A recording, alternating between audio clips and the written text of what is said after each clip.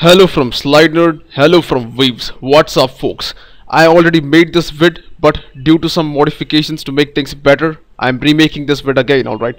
So in this vid, I'm going to talk about equals versus the equals method. Now you probably are a beginner in Java and you don't know exactly the difference between these two. Let me actually jump to NetBeans and show you what is happening. So here in NetBeans I have an empty project. I've called it Java string programs, and there's a package in my slidenerd name, and I have the main function. Alright, so what I'm gonna do is I'm gonna make two strings first and test them. So first I'm gonna say string s1 equals to hi. Pretty simple, you just copy paste the same thing, paste it again, call it s2, right? So now I'm gonna compare them with both the ways, that is equals and the equals method, and let us see what happens. This is just an experimentation. I'm gonna say system.out.println. I'll say s1 equals s2. So now let's just see what this prints. Control S for saving, Shift F6. It says true. Alright. So let's go ahead and see what happens when you do s1 dot equals s2. Control S, Shift F6 again. Again this says true. So here I like to point you guys that s1 dot equals s2 compares the content that is high and whether the content is the same in both the strings. So what does this do? And if you guys see over here, there is a warning. It says comparing strings using equals or not equals, and it says alt enter show hints. Now why is there a warning about this? So let me actually show you why there is a warning by making the string in another way. If you guys remember, we can also use the constructor, right? It says new string, and here I'm gonna pass the value inside as hi. This is another way of creating strings by using the string class constructor, right, and using the new operator. So I'm gonna copy paste the same thing for making s4. So now I'm gonna do the same thing, comparing both, and see what happens. I'm gonna say s3 equals s4 and s3 dot equals s4. Now let us see what this happens. Control S, Shift F6.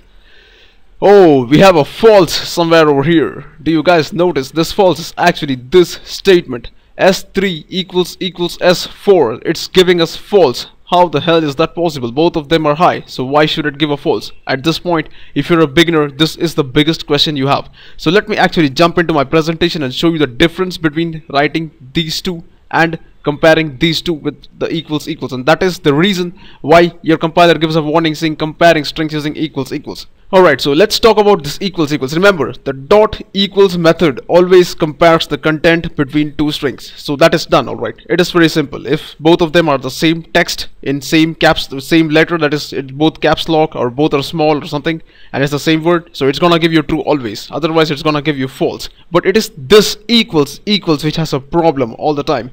So let me go ahead and show you. There is string s1 is high, which we declared the first place, right? So here there is high, and it is created in a place called constant pool inside your JVM. Now you're wondering what is going on, right? Now if you notice the string s1 equals to high, this is just like saying int x equals to 10, right? It's a constant value. It is known when the program compiles. It is known at compile time. So what your compiler does is it creates the value inside your constant pool, alright, and it assigns s1 to this value. But here's the thing, the constant pool has only constant values stored inside, so it has to be optimized, right? So what happens is, once there is a constant inside the constant pool, it is not created again. I repeat, it's not created again. So if you say string s2 equals to high, compiler says, okay, you're saying string s1 is high, there is already a constant inside. String s2 is high. Hey, there's a high over here already, so why not give s2 say to the same high, right? So it's gonna assign both s1 and s2 to the high. So when you say s1 equals s2, what you're trying to do is you're comparing whether s1 and s2 are pointing to the same high inside the memory, alright, and that is why it gives you true. But this is not the case when you use the new operator. So let me go ahead and show you what happens when you use the new operator.